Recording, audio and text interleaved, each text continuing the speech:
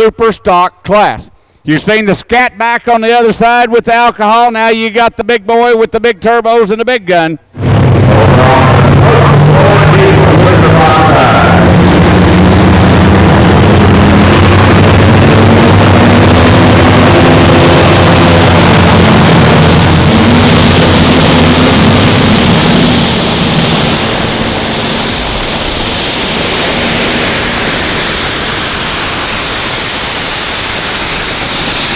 Got a runner. Got a runner. Now, the flagman's got to walk up to him with the guy all the way out there about 400 foot and says, "You want to keep that?"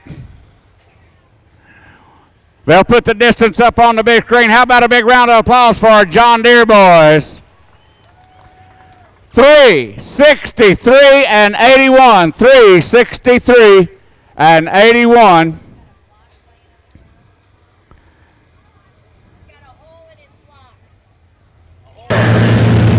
He don't like John Deere. John Deere's in the lead. The guy coming up behind him, there's a long story there. I'll tell you about that in a little bit. This guy's out for the gun. He's out for the run. He's out for the win.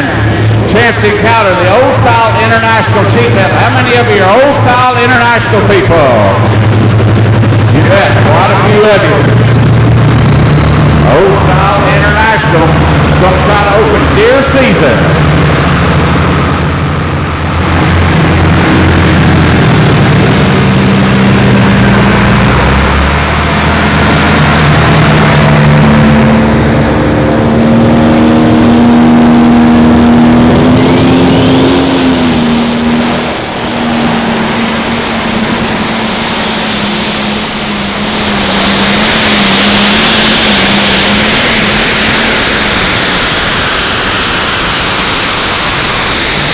You can tell he didn't have the forward momentum. You can tell he did not have the forward momentum, so he's not going to be close to that 363 and 81. Not going to be that close. Those of you down here to the right of the announcer stand going to get full effect of the smoke. Laser beam dialing in. John Deere coming to the line on the other side. We'll get this distance, see where the chance encounter comes in. We've always got a replay. You'll always see the replay up on the screen.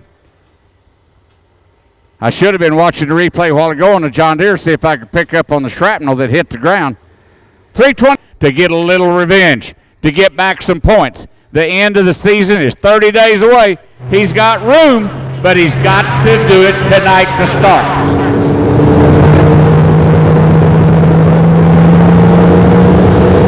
Intimidator.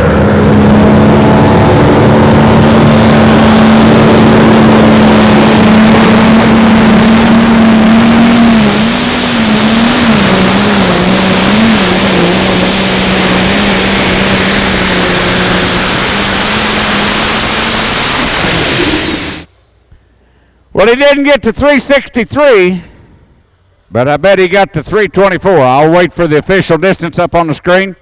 If we have time to run the replay, right there's the replay. Look at the smoke. Notice how the smoke went black, then went white, then went black, then went white. The motor never got a hold till all the way down here at the other end.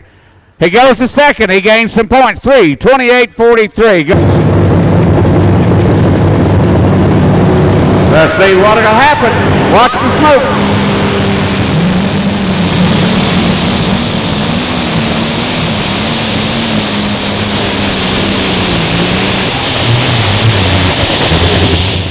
That's what happens when you run out of the ether.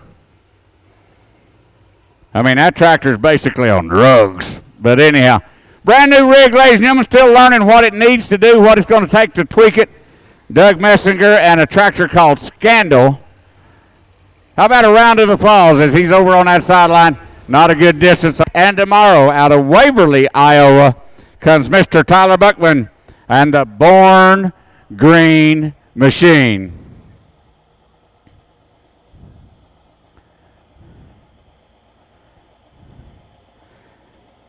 Just got it put back together from a couple of weeks ago, ladies and gentlemen. They have had a tremendous amount of problems.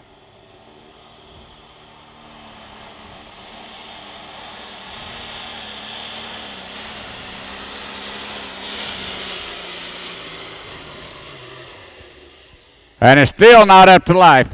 Still not up to life. Not at all. The rock sled, Gary Sabaka and the rock sled, pretty tough on them. Looks like there's something on the skid pan. Looks like there's something on the skid pan of the rock sled. Gary, I need my official to stop. I need him to come up here. I need Sabaka to come up here. There's something on the sled. There's something on the sled. Okay. Ladies and gentlemen, that is Gary Sabaka out of Mount Ayr, Iowa, and today is his 60th birthday. 6,200 pounds, the big 30.8, 32 tires. Scott Holcrew with the Vutu Deer out of Atkins, Nebraska. Past points champ. He'll be coming up here with a really glossy black John Deere.